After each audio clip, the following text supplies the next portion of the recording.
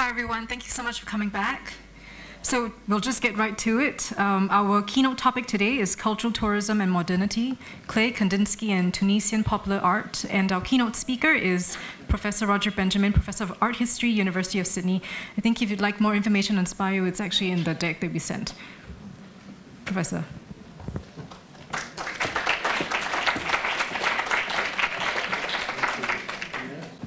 Could we have the spotlights off the speaker, please, if possible? It's all about the art, it's not about me. I want to thank very much the team here at the National Gallery for this marvellous invitation. I haven't been to Singapore for 20 years or so, and the transformation is extraordinary, not least this wonderful building. Particularly thanks to Phoebe Scott for the invitation and Lucas Huang and the team for the implementation. In the exhibition itself, which I was shown through by Phoebe, who I know from University of Sydney days, it was very moving to see the result really of some of her early researches on colonial Indochina being realised on the walls, and that expertise being brought to bear in this amazing new institution. My talk needs to be in a little more dark, please. That's better. Turn those ones down, if you can. My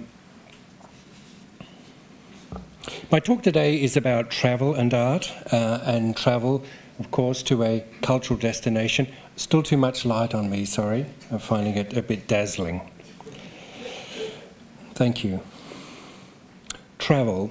The kind of travel enabled, by modern technologies. So the era I'm looking at is just prior to the First World War, between Europe, not France this time, but in fact Munich, one of the great art capitals of Europe at that moment. And travel with a particular cultural destination in mind that was enabled by, at this point, steam power. It was steam power that drove the trains that took Kandinsky and Klee and their friends from Munich to the Mediterranean Sea, and then they took steam ships across to Tunisia. And you see here a map of northeastern Tunisia. Ringed in blue are the two main places I'll be talking about: the city of Tunis itself at the top and the holy city of Kairouan on the lower right-hand side. In this exhibition, the theme of travel is really ever present. Artists upstairs, the artists from Southeast Asian countries to older countries, not older countries, but countries in Europe, France, Holland, Germany, to the USA in some cases for the Filipino artists. And this travel was occasioned by professional formation, which took place, as I'm sure Phoebe mentioned, within a colonial context and colonial networks. So the artists Le Faux or Georgette Chen are good examples of this. There's also travel, of course, within Europe from an eastern country like Russia. Many of the artists that you see upstairs who've come from Paris, Chagall, Goncharova, Kandinsky and others, de Stael, went from Eastern Europe to the great artistic capital that we've heard was Paris in the early 20th century, and then travel within the spaces of, I guess, nation-states in formation or colonies in this region. So Sunasa travels from as it were, mainland Indonesia across to Papua.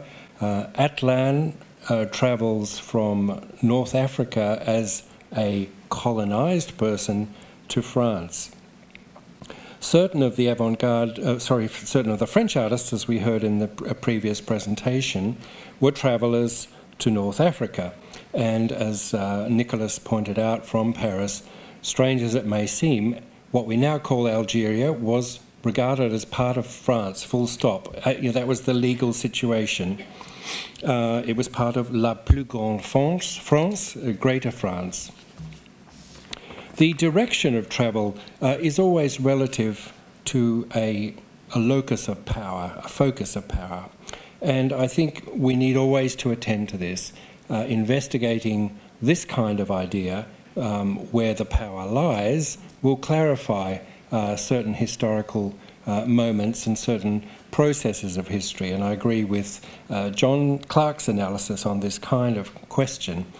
Now, upstairs, for me, one of the great things about the show, and why I find it very liberating, is that there is, I believe, a balance of cultural power. So you have dozens of artists from this region who are really well represented with some major works on show, and each have between 5 and 10 artworks. This pattern was also used for their counterparts from Europe, but it seems to me the artists from this region sit secure in their achievement beside their colleagues from Europe. In a sense, the politics is that of an apparent level playing field in the rooms upstairs. I want to just add a twist to poor Pablo Picasso, to whom it would be better to be struck in the face than compared to Pablo Picasso, as we heard. In the late 1950s in Paris, I think by the collector Kupka, he was shown an intricate work of art painted on bark by the great indigenous Australian artist, Aboriginal artist, Yurawalla. And he famously said, "All of my life I have been trying to achieve that." Trying to achieve whatever it was that he saw in Yurawalla's painting. And it seems to me this is a testament to what I believe was the intellectual openness of these people that we're looking at, that I'll be looking at tonight, and the generation of Klee, who was their immediate contemporary. So Kandinsky and Klee and Macca and Munter were moving towards something that they couldn't grasp, that they didn't quite achieve, but in doing so they were opening towards the future, towards an almost a mystical openness. In the case of Kandinsky, who, as you may know, was very interested in world religions, in Buddhism, in theosophy, and who penned that famous text concerning the spiritual in art, which he began working on around the time of this journey to North Africa. In what I go on to show you, there'll be quite an emphasis upon photography, and this comes as a surprise because it seems to me photography is a great resource for this kind of work. It provides for me a kind of way of knowing what it was artists saw and actually measuring just how much they were imposing some kind of European view, or in fact were surrendering to the reality of the buildings and the people they encountered and the sensory environment that they were moving in.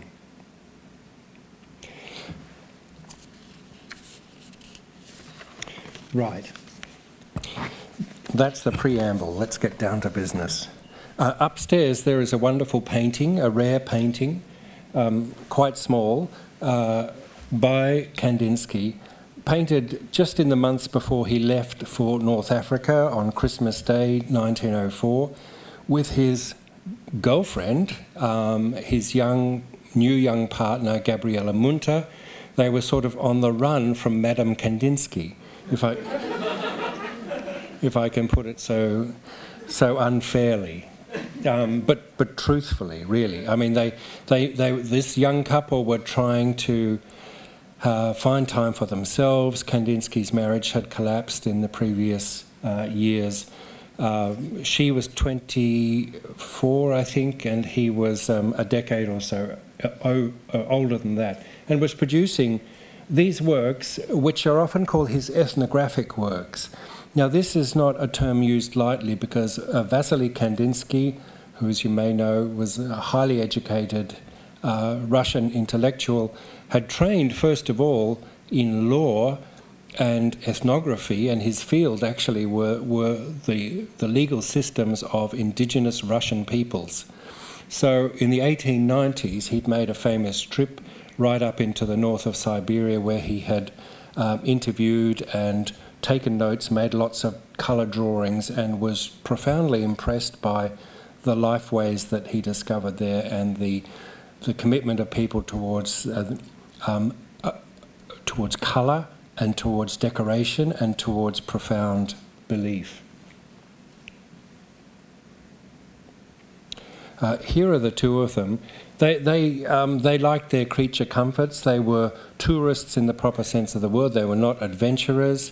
They used what were by now very well established colonial and commercial trade routes to get to Tunis. We know what ship they took. You know, we have photographs of it.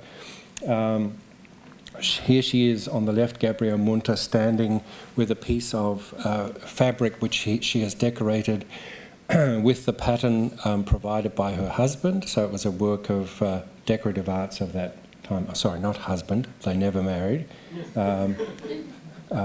Bloke. And here's her fine woodcut of Kandinsky himself, executed a few years later. I'm not going to be, unfortunately, I don't have time to look much at the painting of Gabrielle Munter, but I will be drawing on her photography, which is very, you know, really the epitome, I think, of amateur tourist photography around this time. And here are two of the fine examples of her work. She took 180 photographs in the period of their 3-month trip, using a camera exactly like the one here. And what you need to know was that it held vertically in front of one's stomach, and you look down and it took in the view outside. So they were often shot sort of at mid-height, which gives a kind of immediacy to the figuration of people, such as this scene on the lower right-hand side. It's a kind of anti-Orientalist painting in that it shows a European man, a local but of European, possibly Italian background. There were a great many Italians in Tunis, and a couple of women who've come in from the countryside. You can tell because they're not wearing veils, and they've come in probably to market. And at the top, her arresting image of two wealthy Sudanese, or black Africans, presumably traders, who are many levels up on the social echelon compared to the men crouching in the corner on the left-hand side. And this is an example of Munter's highly competent landscape painting that she did. Now, in speaking of the openness of these artists to the indigenous, the promptings of an indigenous aesthetic, I don't want to limit myself to visual artworks. I want to also need to include in that architecture. And we see here one of the most elaborate of the 100-odd sketch drawings that Kandinsky made in his notebooks. And it shows the interior of the building that you see below. It's called the Mida, and it was, funnily enough, it was housed in a park that the French had begun developing as a public garden in the 1890s. It was originally an olive grove overlooking the city, and when the French took control of Tunisia, really by sort of political pressure and economic pressure rather than outright invasion, in 1881, they decided to make over parts of the city in the image that they wanted. So they built a large pleasure park. You guys know an awful lot about that kind of thing in Singapore. And you needed a sort of decorative historical building. What they actually did was they uprooted brick by brick and transplanted the building that, unbeknownst to himself, Kandinsky was copying. Yes, it was a traditional Muslim building, an ablutions block next to an old mosque called a Mida. And it had some very fine decorative details that clearly enchanted the painter. And he made half a dozen drawn studies, some of which, like the one on the right, have quite detailed colour notes. So he's got a numbering showing the colour scheme that he observed, presumably with a view to creating a painting later on, after the fact. Also in this area, but we haven't quite been able to determine where, Kandinsky made this fine drawing of a panel of faience tiles. It's a kind of tile that was an art practiced above all in Tunis itself. They're called kalaline, and it was a centuries-old decorative art tradition. They provided these tiles that are still very popular across North Africa today, and even in some parts of southern Europe, where you have, in the Muslim context, you might have a representation of Medina or Mecca, or a sort of fantasy mosque, or else these vases that are open to the sky, which is a source of blessing and benevolence. So we have to say, look, here is the artist who's meticulous. He's a former ethnographer. He's already aware of, from his time in the museums of France and Germany, and indeed the Russian royal collections, he's aware of and open to the promptings of Muslim art that he saw there. However, the paintings are really quite close to the mode that we saw in the Volga boat song, except those paintings, which are often associated with Russian or German folk tradition, are sort of works of historical imagination. Now we know Kandinsky was painting what he saw in front of him. And this sort of reversion from a mode of imagination in the studios of Europe to a mode of observation on the trip is something that many artists did, travelling between countries. Matisse did it himself when he went to North Africa. Now, for a long time, nobody knew what the subject of this picture was, other than that it was called Working Negroes, and it was shown in the Paris Salon d'Automne in 1905. The one thing I would like to say is that what you're hearing today is a kind of condensation of this book, which recently came out, and that you'd all be most welcome to buy at great expense. Kandinsky and Klee in Tunisia. It's published by University of California Press, and in it, you know, we sort of publish, for example, an imagery in support of the paintings that were hitherto mysterious. So now I'm not saying for a second these are the men that appear in Kandinsky's painting, but what we're looking at, I know from actually talking to people in Tunis itself who know their history very well. In Tunis, there was a kind of corporation of people who did earthworks, and they were called the Ouaglis. They were descended from black slaves, and they came from the big oasis city of Ouagla in southern Algeria. And they had a way of working in unison with big, heavy timber staves, tamping down the ground. So it's how you made foundations before modern steam machinery and steamrollers and things like that. And there's actually a marvellous description of these guys at work by Guy de Maupassant when he visited Tunis in 1892, whenever it was he was there. So we're now able to say that, surprisingly, this is simply a team of men at work. Their mouths are open because they're singing, and of course Kandinsky, as you may know, was very interested in music and in the synesthetic aspect of music, that song and sound and music could give rise to feelings about colour and line and movement. This was a sphere he was increasingly interested in. He hadn't turned into the artist that we know, and a couple of things had to happen for that. One was that he went to Paris, where he and Munter lived for a year in 1906 to early 1907, and there, most certainly, he looked carefully at the emerging art of the Fauves, who we've heard about already, in the day, Matisse, and an André Derain, which has, particularly Derain, the kind of colour scheme that the artist Kandinsky begins to apply to his paintings.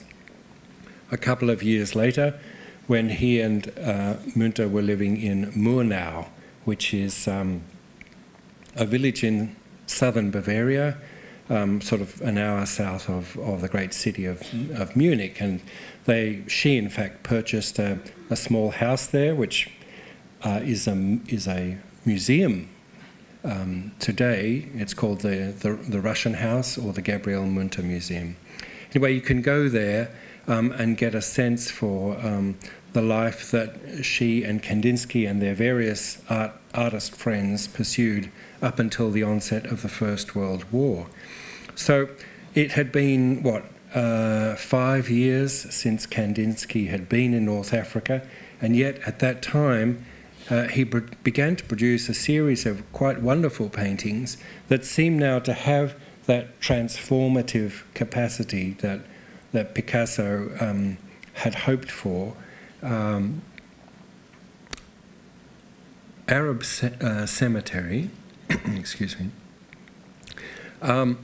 And, well, going back to the main image itself, so the principle that's come into play that wasn't there before is Kandinsky is freely inventing with colour.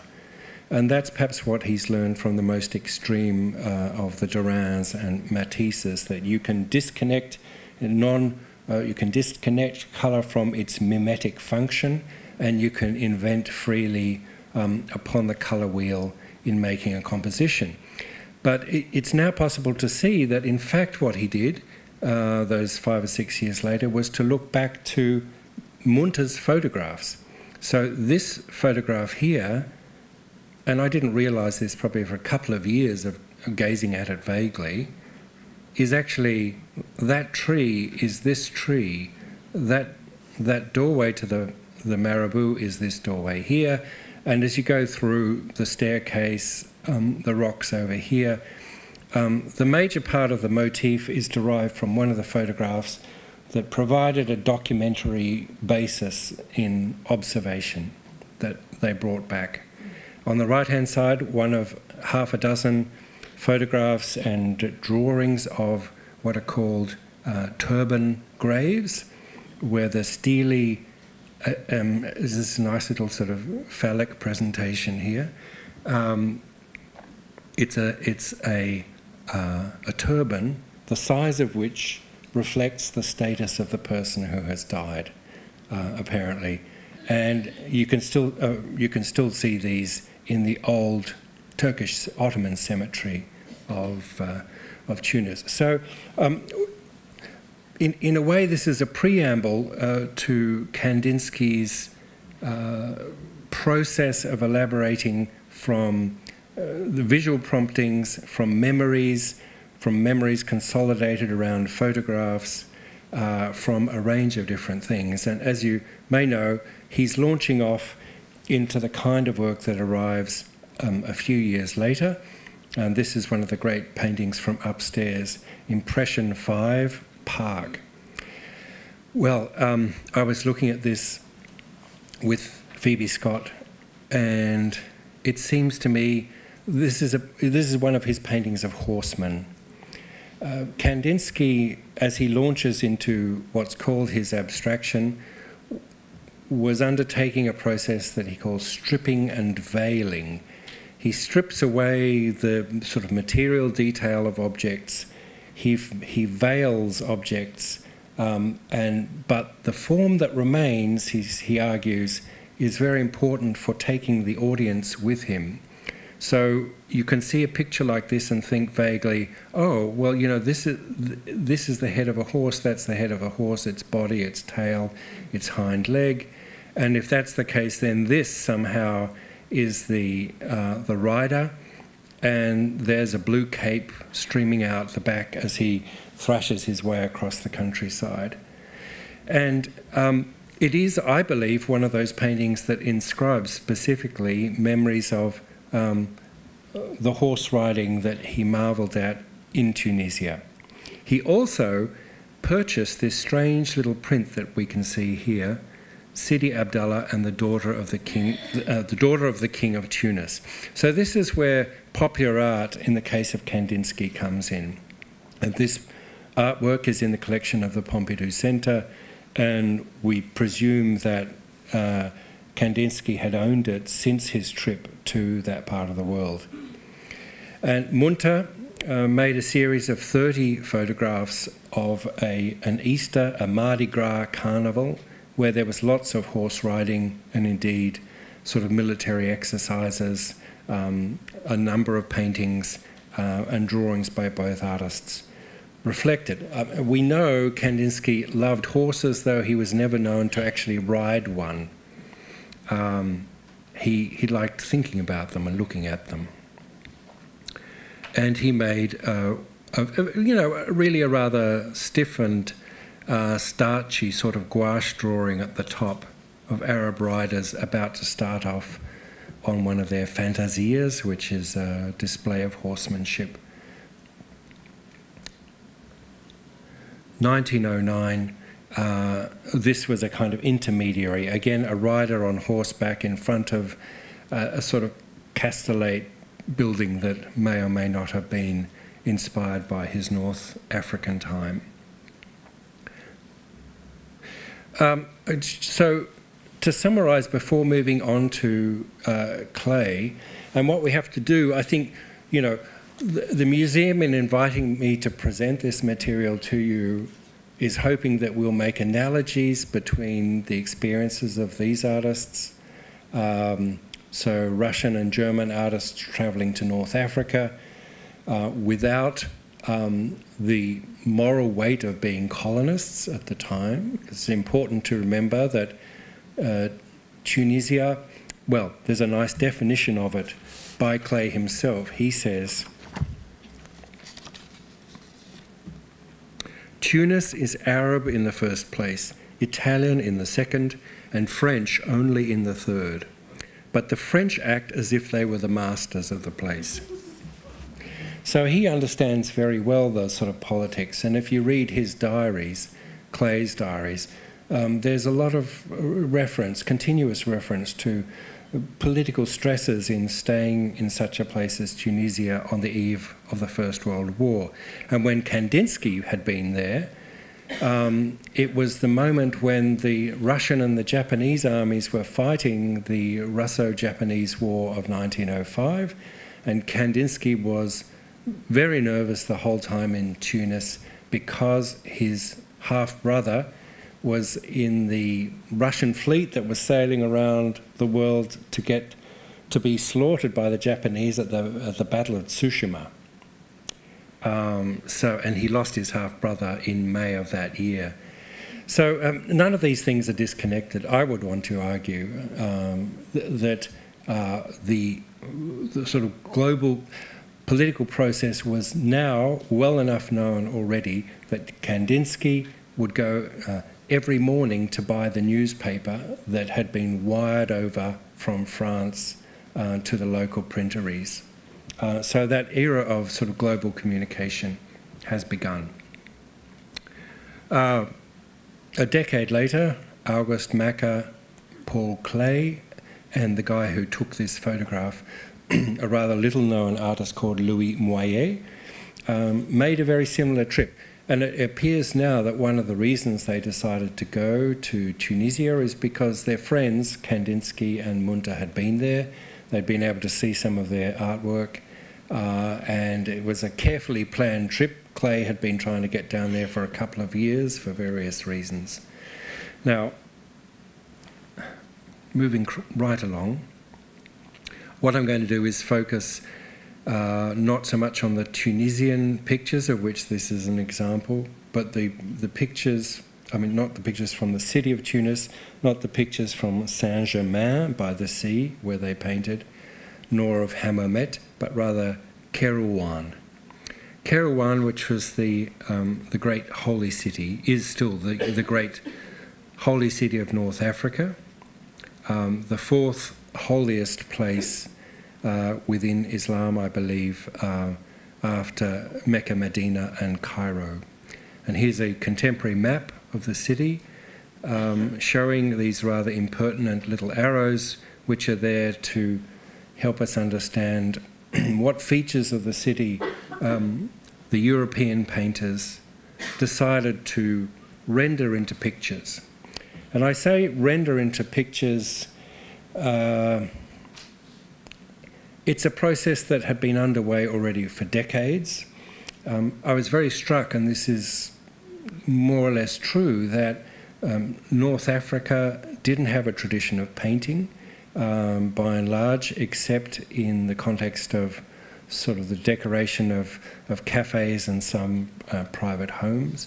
So there wasn't really much of a tradition of topographical painting or landscape painting or portraiture as such, because, as you know, for religious reasons, as within Judaism, Orthodox Muslims do not wish to represent the human figure or any living thing. The architecture is fantastic, and around this time it begins to become the subject matter for photography by a painter like Henri Evenepoel, who travelled with his father for a couple of months in Algeria and Tunisia. And I love this shot of the dad sort of walking into the landscape with his camera on his back. It's a sort of classic tourist view. So you get the sense that exactly 100 years ago, people are doing much the same thing as they do today. They go to a great city. I mean, the selfie doesn't quite exist, but there are photographs by Evenepoel of his dad which are almost like selfies. And down here below, Gabriel Munter, another example. What I want you to look at is the monumentality of this architecture, the rhythmization of the arcades. These are ancient monuments. The Great Mosque of Kairouan was the oldest religious, it had been the oldest religious building in the whole of North Africa. It had been rebuilt on a number of occasions. So there's antiquity, there's religiosity and belief, and these things drove the young painters during their visits. And I think they were helped in their view of what was picturable by the work of the photographers. So here's a view across to Kairouan and the Great Gates. This now, I was actually tracking around here trying to work out where the Klee and his friends had been standing, because all three of them made a painting from more or less this same point. And what binds it together, oops, go back, is this wellhead, okay, and the cisterns right and left. There it is again. And here, down here in Louis Mouet is quite a beautiful rendition. If you wander around there today, you'll find yourself in the École Supérieure de l'Administration or something like that. So a sort of higher administrative college with with gardens and gates, and so it's all been lost. But the view across to the Great Mosque is more or less intact, and these great battlements of Kairouan, which are such a leitmotif for the painting, are still there. I mean, I believe that, as a scholar, one benefits from going to the place. The more languages the more you can enter the inwardness of the experience and gesture towards recreating the experience of these young artists. We do have in Klee's diary a few expressions of his wonderment as he wandered around outside. I've got one of these little quotes for you. Wandering around outside the walls.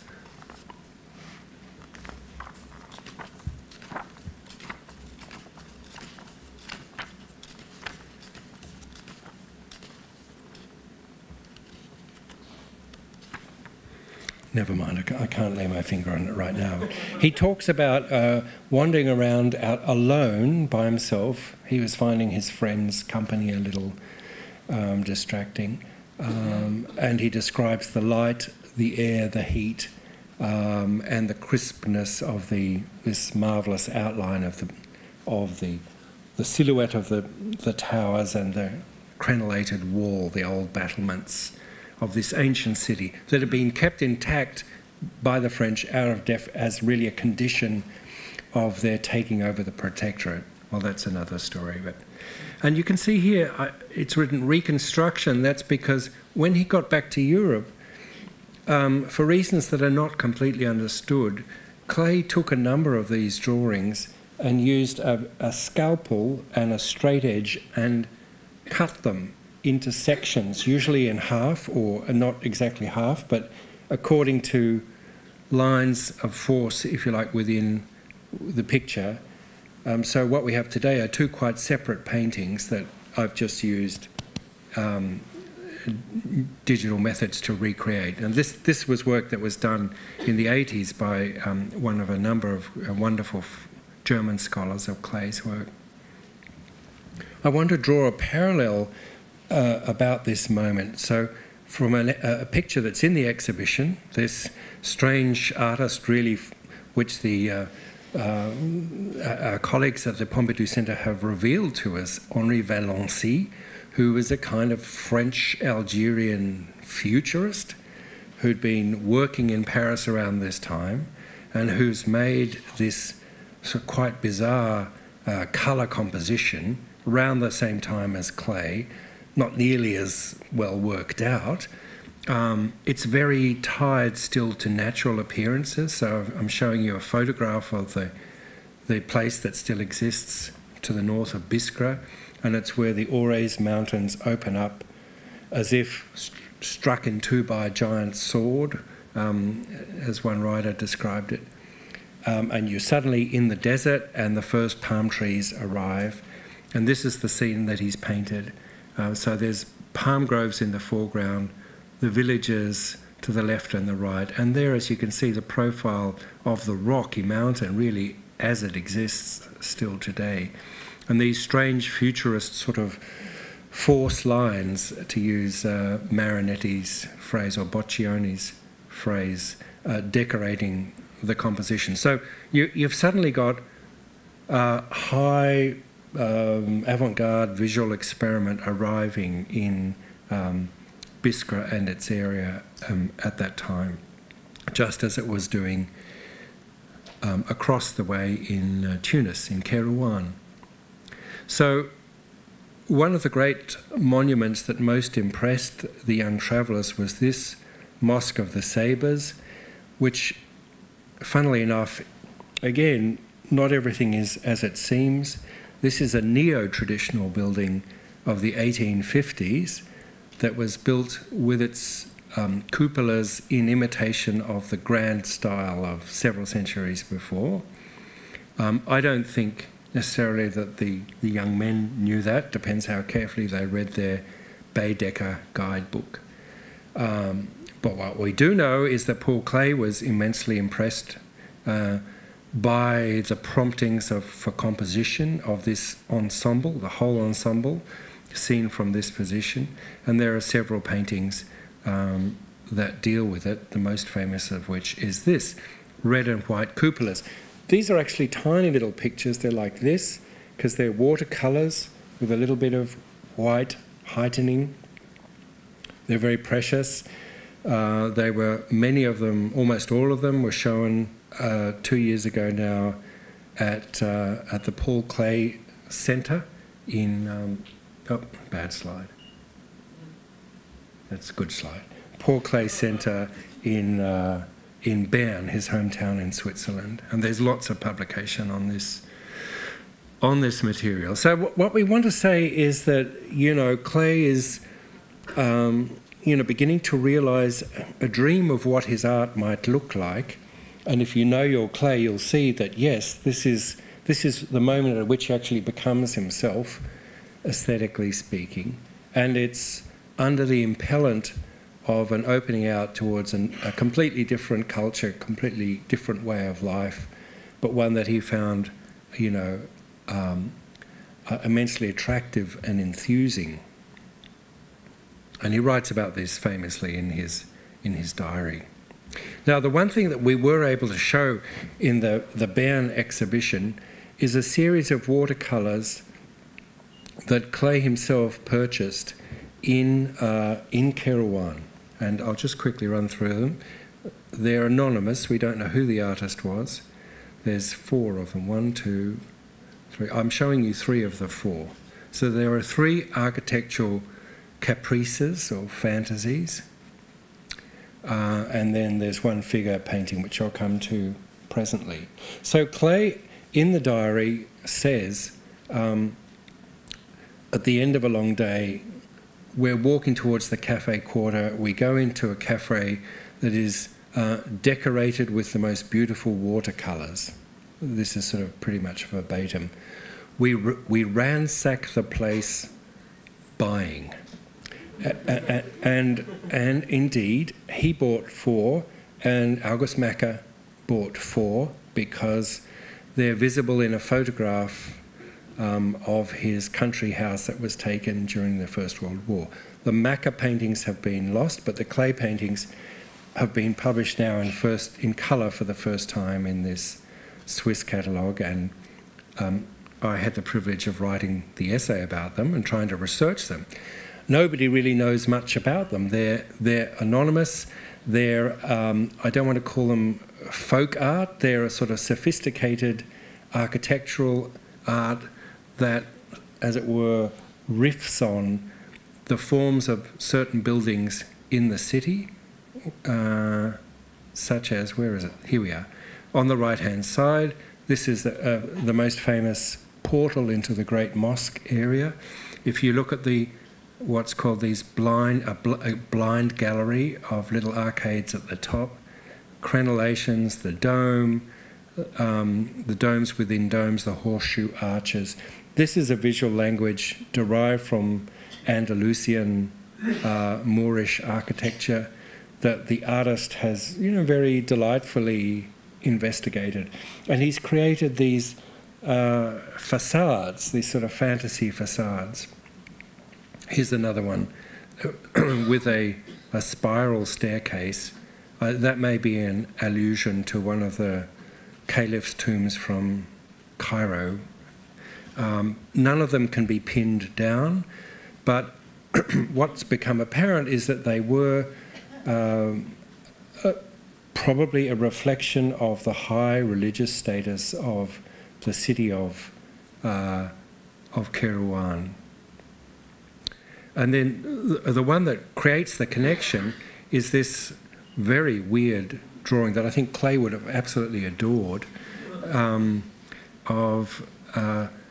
well, we couldn't work, who on earth is this character? Anyway, it's the founder of a Sufi sect called Sidi Abdel Qadir Jilani, and he's shown befriending the wild beasts, and it was purchased by Klee. So you've got a peacock, an oryx, which is the native gazelle with its horns, the lion, and 2 lions and an eagle, sort of, a kind of berserk eagle at the top. So this character is important in Tunisia, still historically. The confraternity of the Qadiriya is an influential mystic and Sufi confraternity. And they often took this motif of their saint calming the lion. There's much more to say about that, but you can just see it down here, drawn, the lions tied up are drawn on the buildings. And both Macke and Moyer purchased this very postcard, and it's in the family collections still. So there were, these mural paintings were a kind of popular art that was painted in this case on a saint's tomb in the local cemetery. Here it's a behind glass painting. Here it's a colour chromo of the kind that could be put up in your household or in your coffee shop or your barber's little booth in order to show your respect for religious tradition and affiliation and identity. And I think it's this part of that North African experience that we're really only beginning to discover now. Let me conclude with a couple of hypotheticals. Klee did 2 drawings once he got home called In the Kairouan Style, and this is one of them. And most people had fairly assumed that the Kairouan style was this style of a checkerboard and a sort of quadratic style that he had invented more or less at that time. But it could be that the Kairouan style is actually a reference to these drawings with their sort of repetitious enumeration of a facade and certain circular and tubular and rectangular motifs. Who knows? The thing that I do wish to assert more strongly is that in 1924, Klee seems to have come back a decade later to his North African trip and made a number of pictures that bounce off aspects of those experiences. And the one that I want to show you in this detail is a detail of this extremely beautiful, quite large picture called Citadel of the Believers, Stadt der Glaubigens. And if you go into the detail of it, what you'll see, if you're an alert art historian, is that every dome has its little half-moon motif. Without fail, as does without fail, this image of the city of the believers that was Kairouan.